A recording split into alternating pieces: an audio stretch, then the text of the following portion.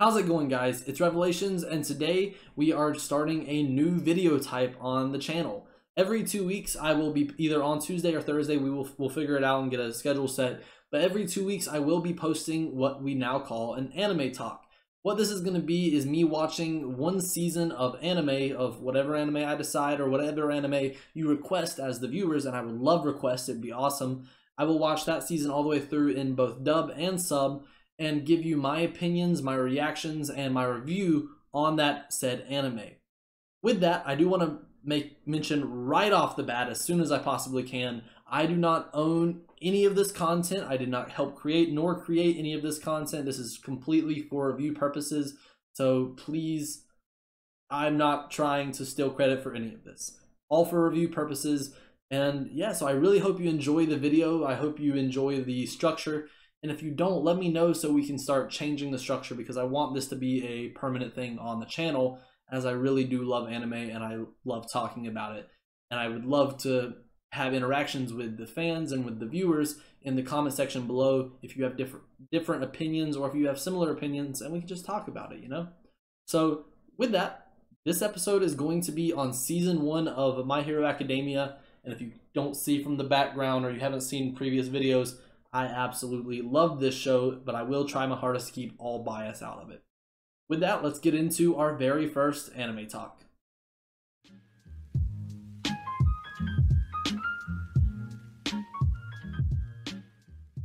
Today we will be talking about My Hero Academia Season 1. With that, I want to say that there will be spoilers for My Hero Academia.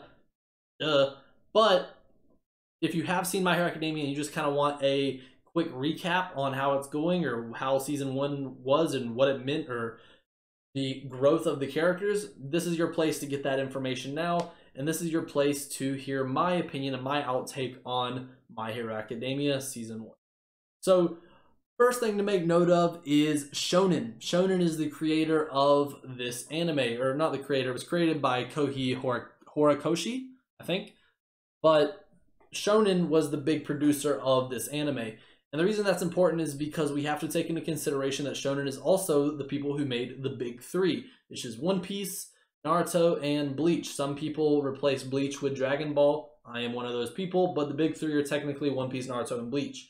Those big 3 have kind of, I don't want to say died, I know it's going to hurt some people's feelings that Naruto never will die, but they're getting old. So those 3 have kind of passed their time, and new animes are coming in, such as Boruto, My Hero Academia, and Black Clover. So basically just Black Clover and My Hero Academia. Boruto, yeah, we can do a review on that one later. But My Hero Academia is created by Shonen. What that means is the anime isn't predestined to be good, but you gotta admit, One Piece, Naruto, and Bleach, and Dragon Ball is a pretty good back record for a company to have when coming into making a new anime, especially in today's age where technology has gotten better, drawings have gotten better, lip syncing, dubbing has gotten so much better, and that's something I do want to mention about this anime specifically. The dub on it is great. I know that might lose me some reputation points, but the dub on My Hero Academia is so spot on and so great. I absolutely love it. Deku's played by Justin Briner, who actually plays another one of my favorite characters, which is Luck in Black Clover. And All Might is voiced by the same person who did Vegeta, Piccolo, Yamcha. That's Christopher Sabat. And Bakugo, I love his voice actor. I haven't noticed his voice in too many other things. He's in Black Clover at one point, but I haven't noticed his voice in many other places. But absolutely love the voice actors there. So I did watch it all the way through in dub and sub. And I will admit, I'm sorry, there's some animes I will prefer sub in every single time. But My Hero Academia is better in dub, in my opinion. If you have a disagreeing opinion on that, please leave it in the comments. Let me know. Let me know why, though, besides something like, if you like dub, you suck. Anything besides that, I will happily have a conversation with you on it, and it'll be awesome. So this anime specifically definitely fits the normal shonen procedure. And when I say that, our main character is a young man, a young child, a young boy who doesn't have his father around. Actually does have his mother. It broke the chain on that one. Does have his mother around, and of course has this huge dream to become something that he technically can't become because he's missing a critical element. In this case, he's missing a quirk, which in this society, in this anime, is a superpower. He doesn't have one whatsoever, so he can't become the #1 Hokage, the #1 hero. You see where it kind of starts to intertwine and seem like the same thing? Well, it is. And a lot of people take that for granted and say, because they're repeating something means that they're not trying, or it means that an anime is not good because it's the same story. That's false. Everyone loves a underdog. Everyone loves this story, and if they didn't like this story, they wouldn't keep making animes like this. So I'm not going to agree with anyone if they say, oh, I've seen this story 15 times, it's not good now. That's not true. This anime does it good, and it does it almost better than other animes that have the exact same storyline or the exact same premises. So with that, Deku does not have a quirk. He doesn't have a power. And then he comes across All Might, which is the main good guy, or he's not the main character, but he is the assist to the main character. We will see All Might almost just as much as the main character all throughout the first season, as they are very closely linked, which you'll understand more as we get further into the analysis of this season. So one big thing to take note of is I personally love the art style of this anime compared to others. With that, the kids look like kids. And you may understand what I'm saying right off the bat. If you don't, watch some other animes and you'll notice that kids, you'll watch an anime for a month and a half thinking that these kids are like 19, 20 years old. And then at one point they're like, I'm 12. And you're like, whoa, that's not okay. In this anime, the kids look like kids, but the adults look like real adults. Shoda Aizawa, which is their homeroom class teacher, which again we'll talk about later, and All Might and every other adult in the show looks like actual adults, and the children look like children. And I like the distinction there. Some animes don't do that, and they make it very hard to read between the lines. This is not one of them. They do a great job on that.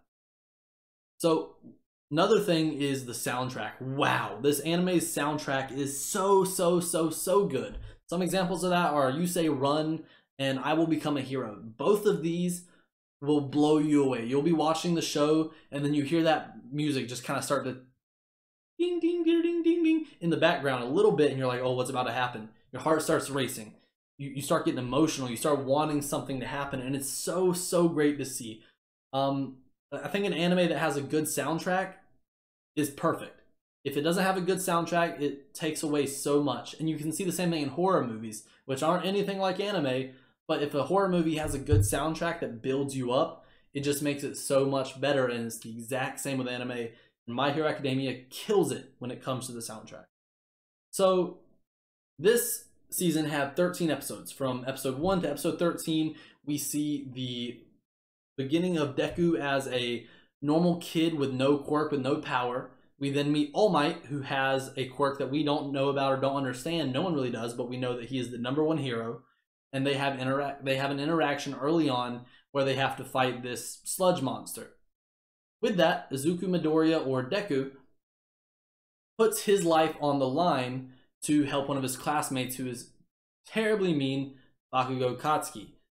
What that means is that Deku, though he does not have a quirk, is showing the characteristics and the heart of a hero, but he's not actually a hero, and he can't be because he doesn't have a quirk. And at one point, All Might, his idol, Deku's idol, and the one who he's looked to and looked at his entire life, looks him in the eyes and says, you cannot be a hero because you don't have a quirk. And this breaks Deku. But even after that, Deku shows this great potential in his heart, being willing to do the heroic things, even though he doesn't have the quirk to do so. With that, he sacrifices his life potentially for Bakugo Katsuki after he's been caught by a sludge villain.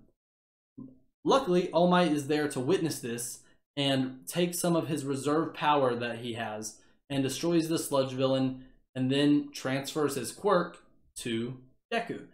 Deku now has the same quirk that the most popular, most strong hero has, but his body isn't trained for it and is not prepared for it. That is when we get into the training arc, or episode 3, otherwise known as Roaring Muscles. And there's some good things about this episode, some bad things. The good things are definitely the whole workout arc and everything where he goes from being a 0 to a hero or a big or kind of stronger is all done within a single episode. And that is so big in the anime world, because what you always see is animes taking things and drawing them out so long and making them take up 5, 6, 7, 12 episodes just for a single training section. But My Hero Academia does not do that. All throughout season 1, not a single filler episode, not a single drawn out moment. Everything happens so on pace, and it's so nice to see. It's really refreshing to watch an anime that does the proper thing when it comes to pacing. So episode 3, we see all of the training get done. Deku goes from being a scrawny kid, he does the all-American workout plan and gets big and buff. This episode was so inspirational and so great in so many ways that there actually was a workout plan based off of the same plan that Deku did. I'll leave the link in the description below. If you are into working out and you want to do some sort of workout, click the link. There's an entire thing made just so you can work out the same way Deku did. Really cool link. I've looked at it before. I've tried the workout. It is not easy whatsoever. It is a pretty difficult workout. One of the big lines from that episode specifically that everyone loves is the "eat this" line. And I'll put a little picture up here. But everyone loves that line. I highly suggest getting the little cup that says it. It's a little cup. But next we had episode 4, which is Start Line, where what we see here is Deku going to take the hero entrance exam. What that means is that all of these kids right now, including Bakugo and all the other kids around the world or around Japan that have these quirks, of course want to become heroes, because in a world where heroes are awesome, you want to be one. So to do that, you have to get into a high school that supports heroes, or Hero High School. With that, the one that everyone wants to get in is called UA, and Deku, Bakugo, and a bunch of other people that we meet later go to apply. Deku just got his power the day before. He just now has the ability to use it, but he has no clue how to do so. And we see that progression from start, where he has no power, to becoming a strong person with no power, to becoming a person with power who goes back to being on that 0 level. He went from 0 to 100 on the physical level, and then went from 100 back down to 0 now that he has a power, because he's at the very beginning, when everyone else has had 16, 17 years to train their quirk and to learn it a little bit better. So with that, Deku then goes into his first fight scene, quote unquote. It's not against another person, it's only against robots, but it's the way that UA High School, or the Hero High School, trains or sees if someone is capable of being a hero or has the abilities to put forth to be entered into the school. With that, Deku gets 0 points. He completely flunks the test, but he does take his last couple seconds of the test to save one of his upcoming friends later in the series, named Uraka. This is the first time that we see her, and we get a little bit of character development for her, which is really awesome to see early on, because a lot of times you don't get to see that character development in the other characters until a little bit further in animes. So you get to see Uraka, you get to see Aoyama, you get to see Tenya, and all these photos are of the characters I'm mentioning.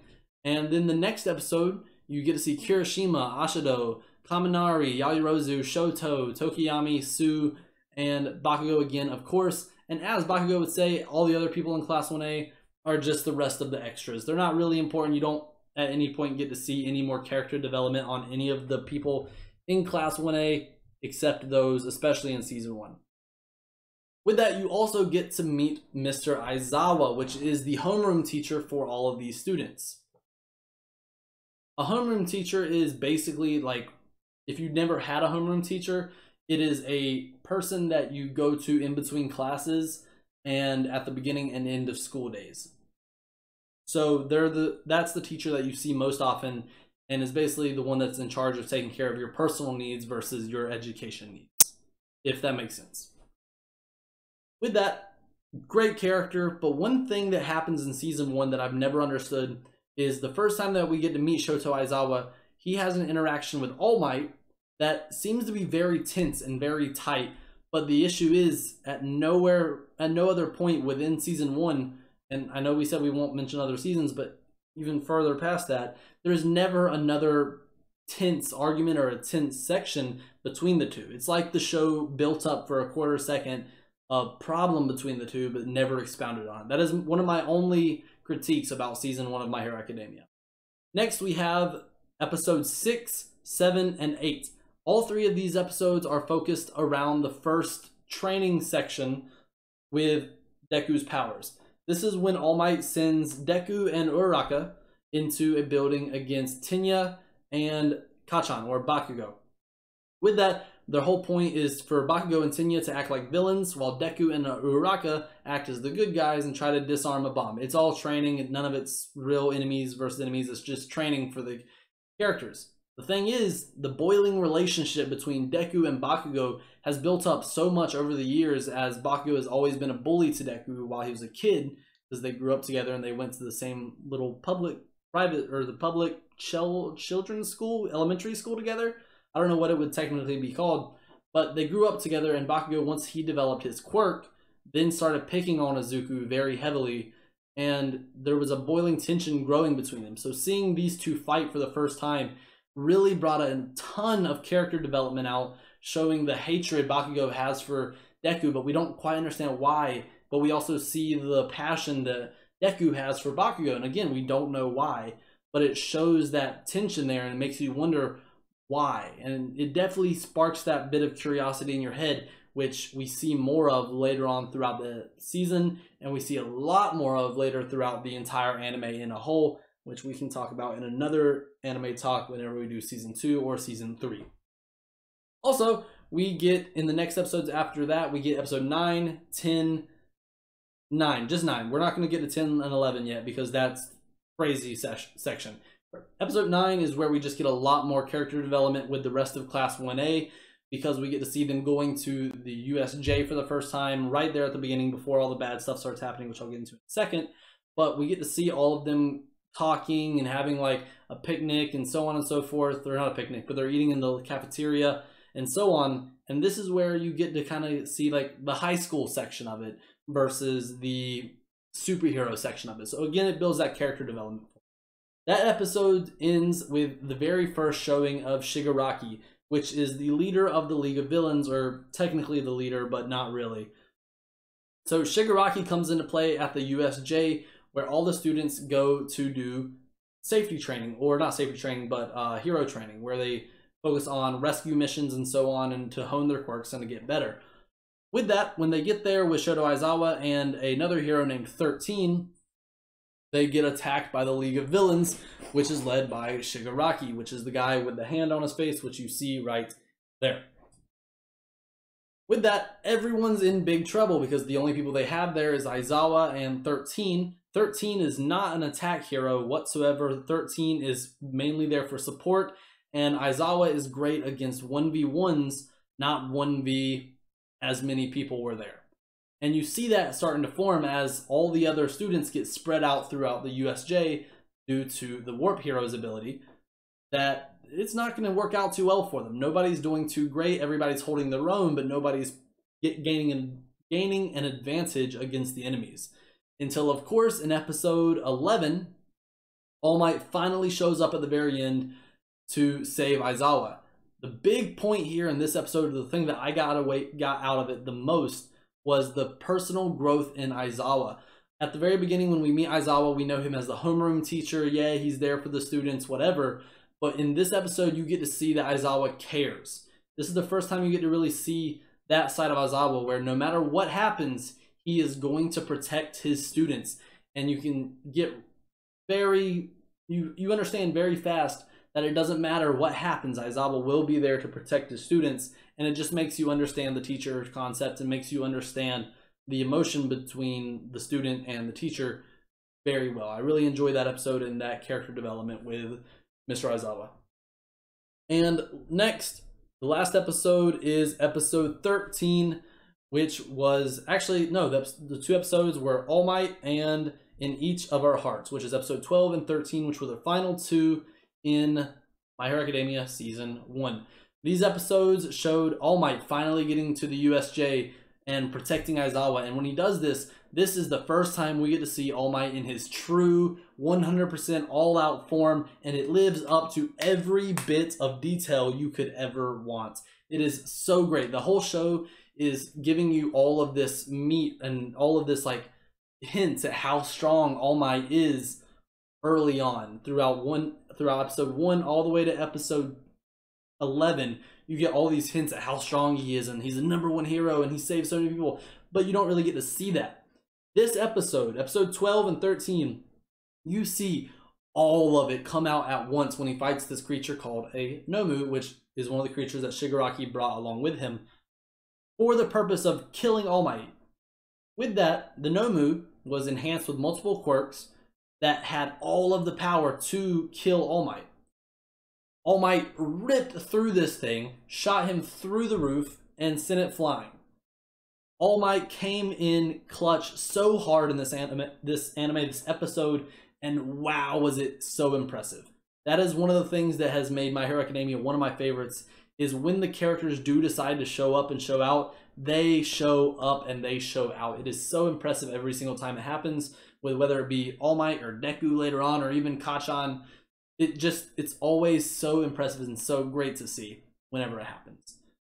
So yeah, that's My Hero Academia Season 1. I really hope I didn't miss too much. I know I tried to go through it pretty quick. I tried to hit every important note, but to give you a end result or an end list of pros and cons, let me get in the middle here so that I can make 2 even lists. We'll have cons over here, pros over here. So some of the big pros are powers. Quirks in general, so cool. Really love the idea of quirks. I love the storytelling. I love everything when it comes to the building blocks for this anime. A negative side was going to be lack of character development. Early on, I know it's only season 1, but there was a little bit of missing sections when it came to character development for a lot of the Class 1A students that really didn't get recognized. Another thing in the pros list, great dub. Amazing dub. The voice actors, so smooth, so great. Another thing in the positives is soundtrack. Absolutely beautiful soundtrack. I couldn't have asked for a better soundtrack. It just brings everything together so well. And I think that's about it. We have character development covered. I know it could have been better. We have soundtrack. We have great dubs. We have great storytelling and base building blocks. And I think that's about it for the base level understanding of My Hero Academia Season 1. So we're going to go ahead and delete those. And I want to say thank you guys so much for watching. It really means a lot. This is the end of the anime talk. Please feel free again to leave your opinions, your thoughts, anything like that down in the description, not into the description, I'm sorry, down into the comments below. It means a lot to me, especially having those comments in there to have a conversation with you about, hey, why did you like the anime so much, or why didn't you like it, or why do you disagree with certain opinions I threw out? If you did like the video, if you liked the format, if you liked to talk, if you liked anything about the video, please feel free to hit the like button down below. It helps the channel, it helps me, it helps this video get sent out to other people. So maybe we can just have a huge, large discussion down in the description, down in the comments below. I keep messing that up. But yeah, so that's it. Again, I really hope you enjoyed it. I put a good bit of work into this, making sure that I had everything written out so I didn't miss anything, and I hope I didn't. And with that, I hope you have a wonderful day, and I will see you for the next anime talk. And yeah, see you then. Peace out.